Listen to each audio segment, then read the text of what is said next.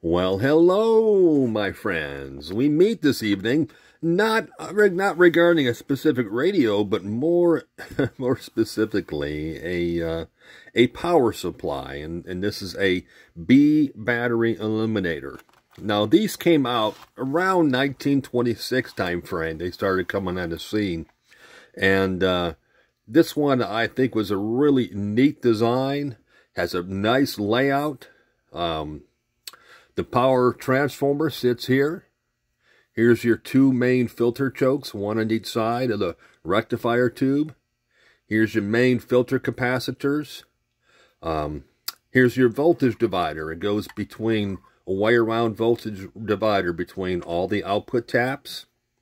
Each of the voltages has their own separate bypass cap. So it is a clean, well-designed, as far as layout goes, power supply. It really is a nice unit.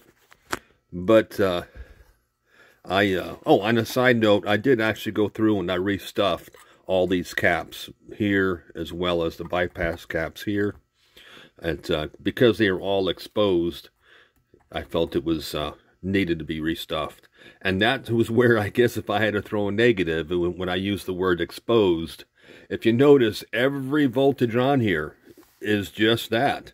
Exposed. Here's your 115 volts coming in right here.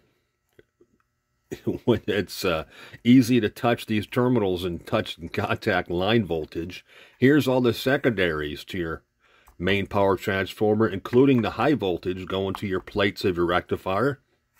And every single connection is a bus bar or terminal screw.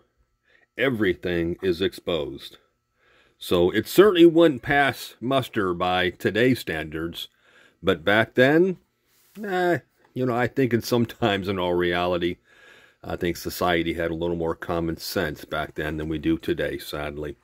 But anyway, a neat supply, works well, and it's Dave's favorite B eliminator.